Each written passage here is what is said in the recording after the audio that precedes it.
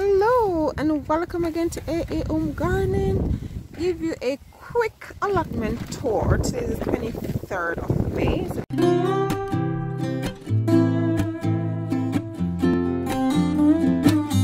This is the allotment tour for May.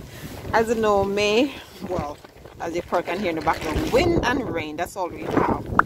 But I'm going to show you, I have loads of currants here. So I have red currant and black currant, and you can see them looking nice, ready to change color and everything. So at least I'll be getting some currant if I don't get anything this year, because the weather haven't been lovely. So some of the things that should have been planted out already, I still have them inside the polytunnel because the weather is just weird this year. So these are my lovely currants, so red and black currant. I'm inside the polytunnel now, so this tour gonna be the tour of the allotment and also harvesting some things on the allotment. So these garlic were planted from late October, so you can see they're drying off, they're falling off, they're in the polytunnel. So I'm gonna harvest these and make ways for me to plant some more things. So remember, garlic normally roughly need about 8 months, but these have been in the ground almost 7 months, and I can see they're falling over, they're drying off. So let's see what's under there. So it's a bit early for garlic, but these ones for some reason they're falling over early. So let's see what's there. Not bad, not bad. I can rest it here. And then let's see what the others have. So guys, they say if you planted your garlic from last autumn, not bad at all. So not bad garlic harvest. Today is the, oh, what date is today? 23rd. So it's quite early, but we're getting harvest, so that's good. So you can see they are falling over. They won't grow anymore, so might as well I just take them up, make space for something else.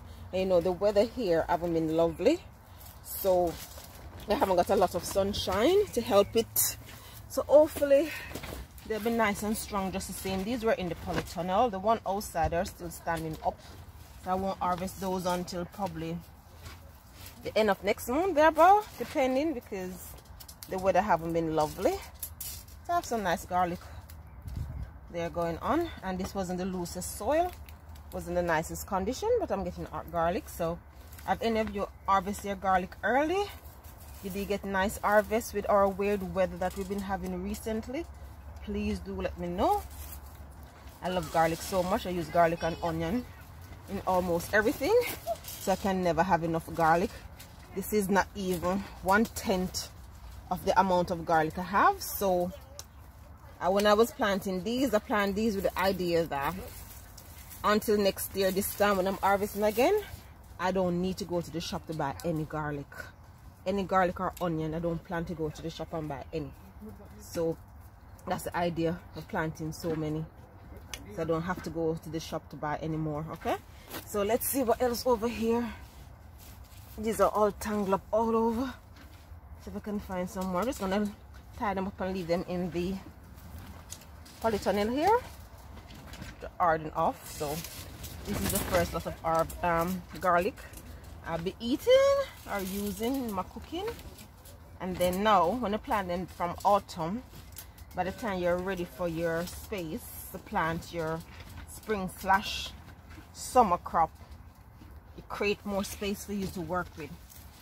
That one doesn't want to come out. And garlic tend to grow quite well, so it's quite okay. So yeah, not a bad garlic for that small space right here. And now I have a nice small space to put all the crop. So I'm happy with my first lot of harvest. This was just, I wasn't even planning to put in garlic here. It's just that in autumn I was looking at all the space here and I was like, what can I put there until I'm ready to plant the main crop. Garlic came to mind and I put garlic in, and it's a good thing I did, because now I'm having a nice early harvest of garlic. So we're gonna see what else we can harvest from the allotment today. So that's my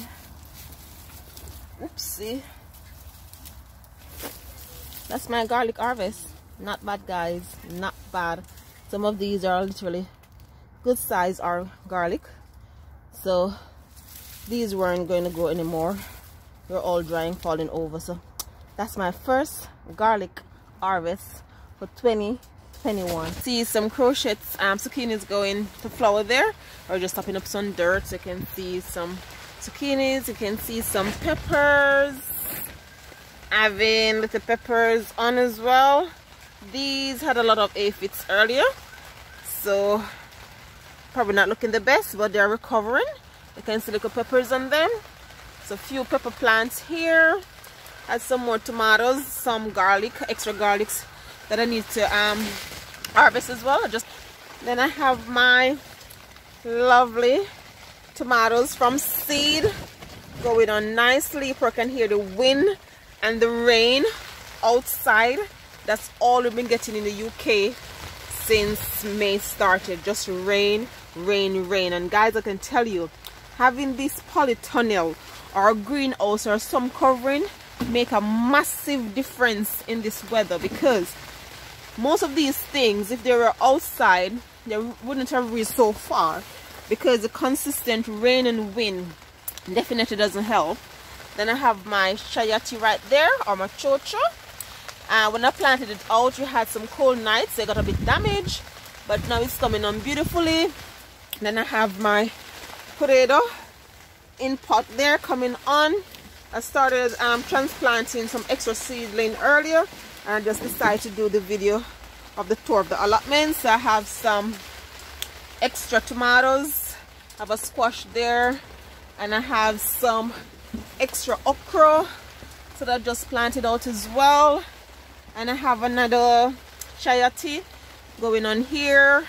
Then I make a makeshift trellis for my cucumbers. Then I have peppers still to plant out, peppers in the ground, and potatoes and potatoes. So the polytunnel is coming on. Just tidying it up, planting it out. But I'm so glad I have it, because it does make a massive difference. Then I'm going to take it outside now. This is the corn bed. So sweet corn. So I planted all these going 2 weeks now. As you know, the weather haven't been totally lovely, so they're a bit struggling, but I think they'll survive. Nice weather is promised to have 2 weeks of warm weather soon, hopefully. So we just have couple sweet corn right here coming up. Then I have some red cabbage in this bed. So I have the red cabbage here as well. So this bed is just cabbage and sweet corn at the moment right here. And you can see corn in between. Then I have some fennel, nice fennel coming on lovely here. And I like to use the seed to make fennel tea and things like that. Then I have some more red cabbages. Were planted out like a week and a half before those, so they're a little bit more sturdy and plummy and looking quite beautiful. So that's my red cabbage. I love red cabbage, and they just make everything just nice and bright colors. And you can see these weeds, they're just getting up in the middle of everything. So with the extra rain and everything, getting a lot of weed popping up. Then we have my celery coming up and spreading up nicely. So hopefully I'll be getting a nice good harvest. Then these are my leek that I planted from seed, transplanted out some just 4 days ago. So that's my sweet corn, cabbage and things like that. Making some more raised bed. I have some little raised bed by the side. I have other things in. So the polytunnel is coming on, not polytunnel, the allotment is coming on nicely. Then this bed that's covered is all the nice brassicas that needs the protection from those butterfly and those moths. So this bed that the netting is on is the brassicas that the little butterfly, those moths love. but you can see something got inside and damaging one of those. So I need to take off the netting, examine them, then recover them because something have got in there. So all that is inside here is just some Brussels sprout, some kale that got a little damage from the late frost we've been having, but these will kick back in no time, so I'm not really too worried about these. Then they're still in time to plant some more seeds anyhow, so continue planting our kale seeds, sowing our kale seed. And then over here I have some sweetheart cabbage, so that's why sweetheart cabbage was on my mind. I like sweetheart cabbage. So you can see they're folding up a bit now, so the sweetheart cabbage is there. A couple of sweetheart cabbage. So that's the netting. This is actually just a mosquito net I'm using because I find most of the bird netting and the garden netting, they still have too much of a wide gap and like a tiny moth getting them. I don't want any moth in my things, so I'm using the best I can find. This row here is just potatoes, so you can see the potatoes coming up beautifully. They came up just before the frost was finished. They got a bit of frostbite, but you know, with potatoes they literally just bounce right back. So I think I ill it up just a little bit more probably by middle of June when these bust up nicely. So the foliage, everything looking good, I would say. Potatoes coming on nicely. Still a lot of weeding to do, you know. As soon as the rain fall, the weeds pop up their head. So I have all of these bed of potatoes. So that's the potato bed, one entire bed here of potatoes. And here's my lovely butter bean that I showed you previously, all grown from seed.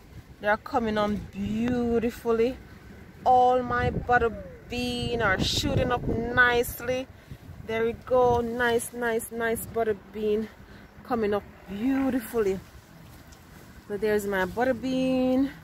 Some running up, some coming up, just different stages of butter bean going on here. Then over here I have some red kidney beans that are coming up.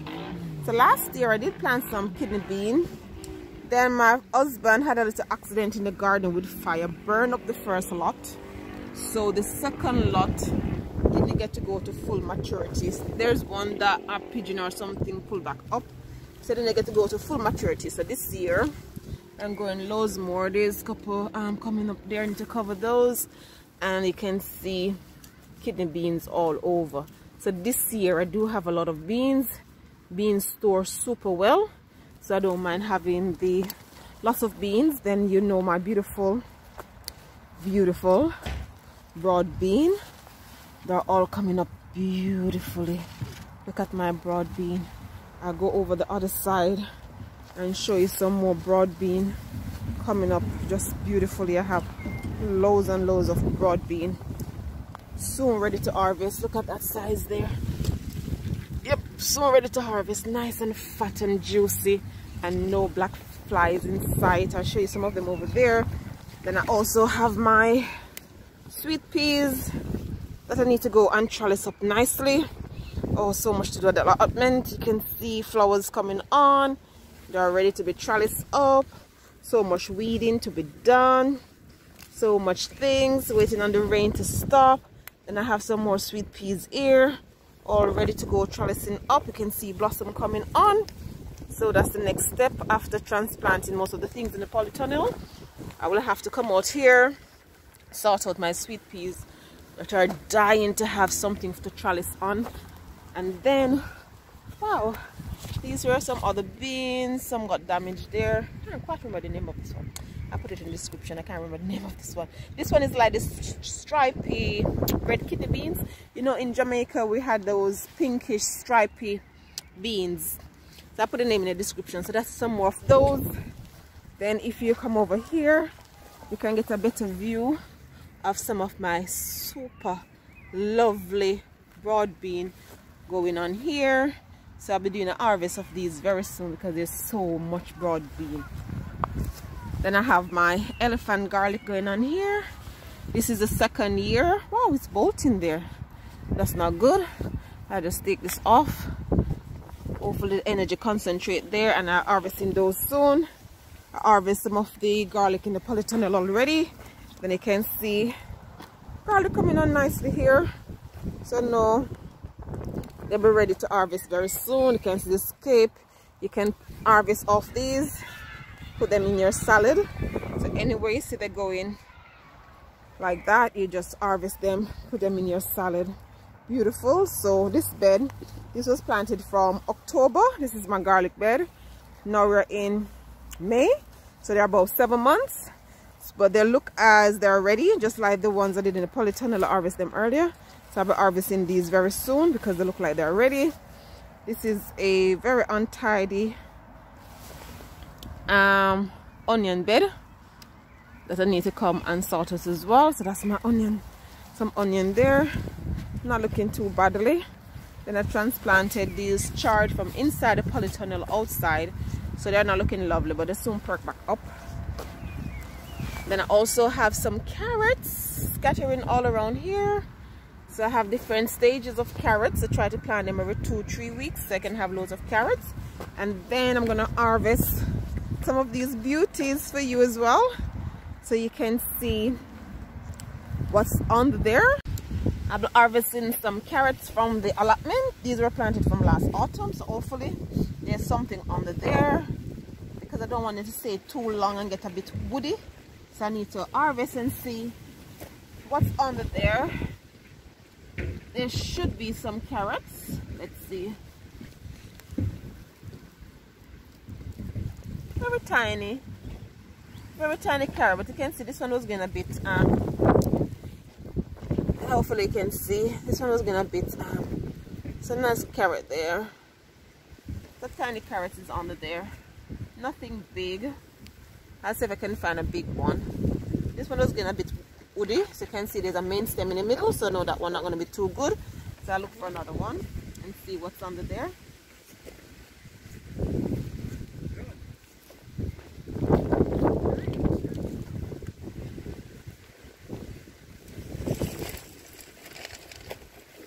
There's another little carrot, so there's carrot for us to go and munch on.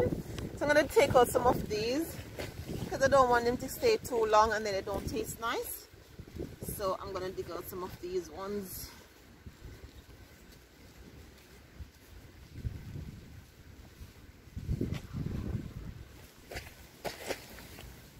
Not the biggest carrots, but I mean we're just going to munch on them, so that's okay. And I have loads more growing. So after this harvest I'll be able to harvest loads more.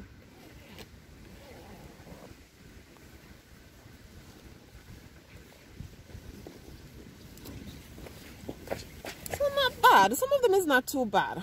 So there's carrots, can I complain? They're not the biggest carrot, but we can munch on these lovelies. So I'll probably do just about 2 more for today for us to munch on, and then we just come and pick them as and when we need them. So let's see if we can find one more carrot to harvest. Let's see.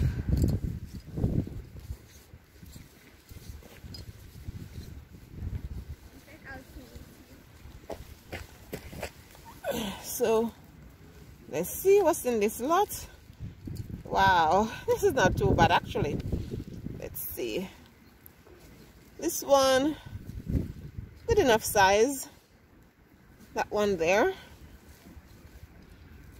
And these ones, as I said, they were planted from last autumn, so I don't want to leave it in too long for it to have that woody taste. So my first time growing carrots in the ground. I normally grow them in container. So this is what I've dug up so far. Some of them is okay, can I complain? So that's my carrot harvest on the allotment on the 23rd of May. Rainy May. This is just scatching of spinach that need to be changed over, and the rest of the bed need sorting out, so I won't even go over there. So on the allotment there's a lot of things going on.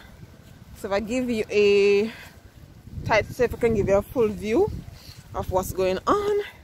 So hopefully by next month it'll be filled to the brim, and then you can see everything that's been planted out of the allotment. So that's it.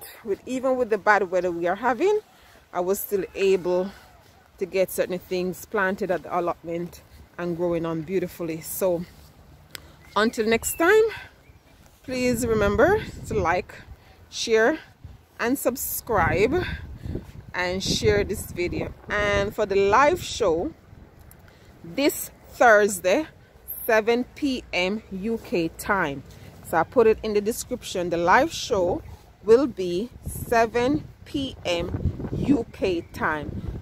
Please spread the word, and remember, we'll be having live saxophone music, so it's not a live session to be missed, and they'll be having loads of giveaway as well.